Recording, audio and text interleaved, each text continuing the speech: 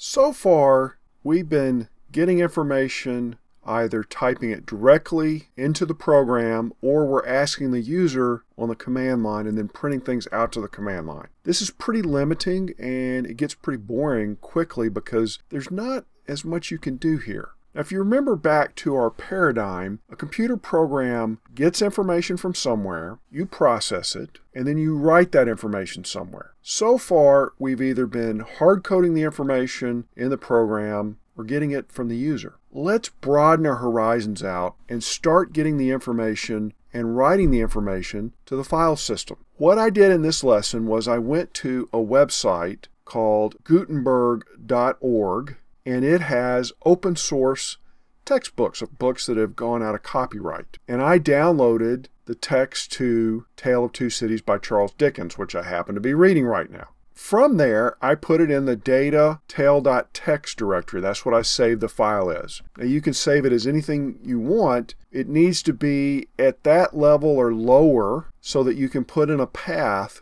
to get to it. So go grab you some free text from Gutenberg.org. You can do Tale of Two Cities if you want to follow along here. But this really opens you up to a whole new level of sources of information. So we use a with statement, and that creates what they call a context in Python. We're not going to go too in-depth to this, but what this context does for you is that it remembers to close that file when you're done, no matter what. Even if you hit an error, that file handle is going to be closed, and if you go around leaving file handles open, that can cause bad things like memory problems if you're on a production server. So you definitely want to put these within a with block so that it closes automatically and you don't have to think about it. So with open, and I give the path to my file here, which is in a directory data, and I named it tale.txt, and I said encoding is UTF-8, which the Project Gutenberg files are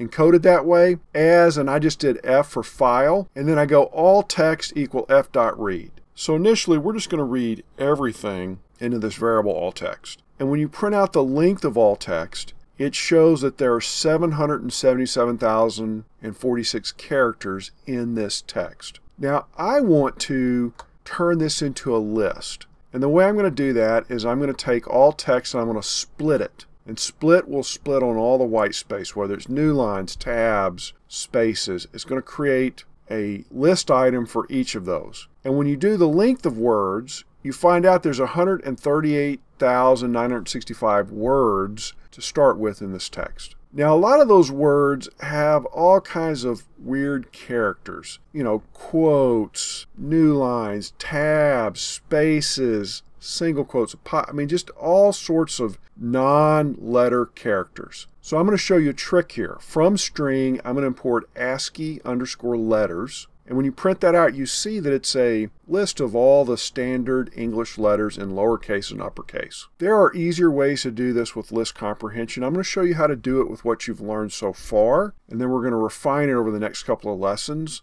to show you how to do it in a more Pythonic way. Right now I'm going to create an empty list called clean words, and for every word in words, I'm going to start with a clean word that's an empty string. Now when you loop over a string, it goes through each character. So for letter in word, I want to check if the letter is in ASCII_letters, then I'm going to add that letter to the clean word. So I'm getting rid of any character that's not A through Z or capital A through Z. If clean word.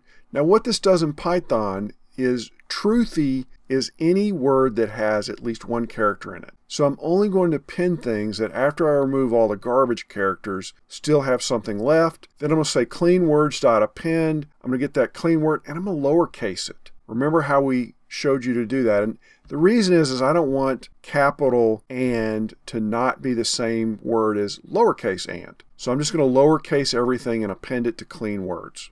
Okay, we're going to create a sorted words list that's going to be empty, and then we're going to loop through for every word in our keyword sorted clean words. So it's going to go from A down to Z, sort the words out, and we're going to append that word into sorted words. And when you print it out, and I'm going to grab the last 10, so I start -10 words here, and you can see you've, and then all the way to zealous, and zip. Now you've probably had an apostrophe in it, but remember we removed all the non-letters out of the words. Again, there's an easier way to do this with list comprehension, which we're going to cover shortly, but this is how you would do it with your existing knowledge. How do we write back to a file? So again, it's with open, and here I do data, and I call it tail_sorted.text, and you provide this W parameter. And what that does is it says write. If you don't provide, you can do R in the earlier one, but if you don't provide a parameter here, it automatically will open it to read. But you have to do W to write. You could do A to append, but I want to overwrite every time I run this so that I just have one list of all the words, not multiple lists if I run it more than one time. And then I'm going to join all those words with a new line in between them. So this is new syntax here. This is how you take a list and turn it back into a string. And